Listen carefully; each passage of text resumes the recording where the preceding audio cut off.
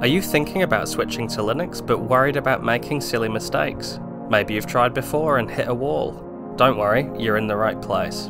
Join me as we take a look at what not to do when making the switch away from Windows or macOS to Linux. The number one common mistake is expecting Linux to be Windows. Okay, obviously you know it's not Windows. But seriously, people expect to be able to install Linux and just have it work exactly like a Windows install. People falling into this trap might think that Linux just looks a bit different when you switch on your computer, and that all of their normal Windows experience applies.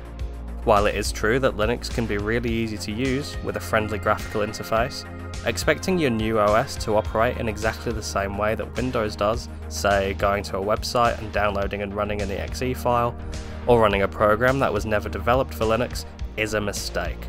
Linux is not Windows, it's fundamentally different. Number 2 is only exploring one distro. I was actually guilty of this myself. When I first got into Linux, I started with Mint and never tried anything else. This is a trap, and by arbitrarily sticking with one distro, you risk not running a system that's more suited to your needs, or even one you just like a bit better. Distros all have pros and cons, and they ship with different software and technologies. And not all Linux distros will suit your needs or likes. What gave me the push was buying a new laptop, the ThinkPad Z13 Gen 2. I immediately rushed to install Linux Mint, and it was just not happy. After days of troubleshooting to no avail, I decided to try Fedora, and I'm so happy I did. On this hardware, Fedora 41 worked perfectly out of the box. No tinkering needed at all, I could just use it. Mint on the other hand was not suitable thanks to its outdated kernel and lack of modern AMD drivers. It also uses X11 instead of the more modern Wayland. I do use Mint on my main gaming desktop, and I'm very happy with it on there, it just didn't work on the laptop.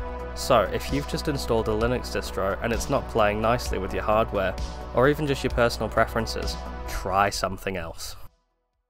Number 3, skipping troubleshooting basics. I get it, it can be overwhelming, but I've never seen an issue on Linux so complicated that it can't be fixed.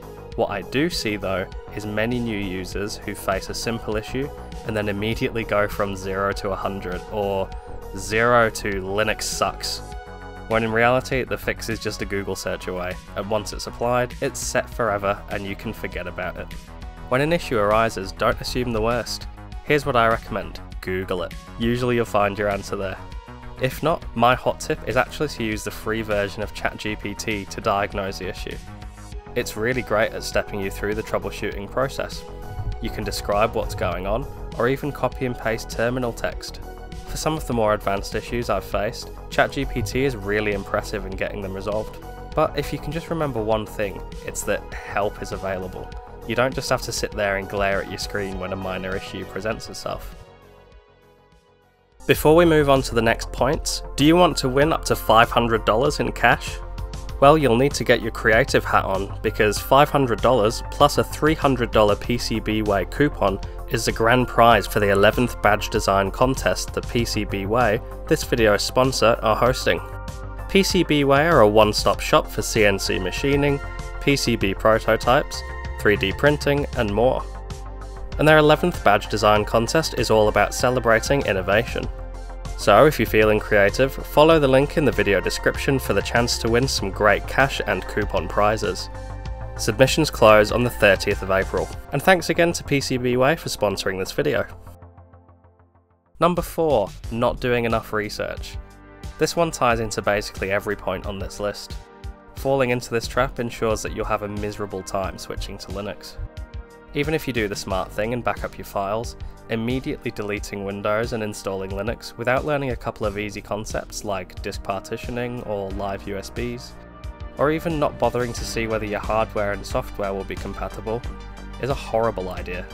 Do some research, give yourself the best chance of enjoying a smooth transition. It's as easy as a Google search, and there are not many mysteries there. Double check that the software you want to run works on Linux, and if not, what the alternatives are.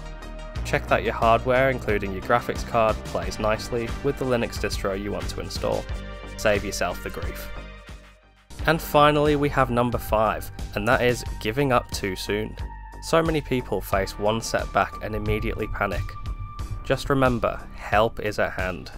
Visit the community forums, watch some YouTube videos, and Google your questions. If you've done your research, switching to Linux should be easy and your experience should be good.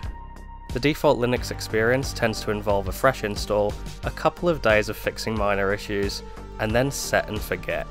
It really should be something you can just set up and then have work well for good.